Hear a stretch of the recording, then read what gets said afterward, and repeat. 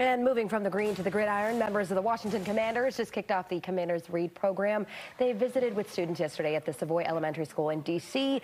The book fair and the giveaway event aim to encourage kids to read while giving them a chance to meet current and former members of the team. Check it out.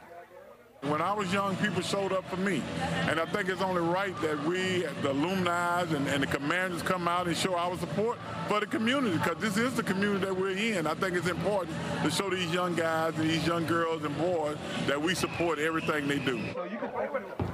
Students in attendance received 8 books and an Amazon gift card. More than 2,500 books were donated during the event. You can see with the smiles right there how special it was.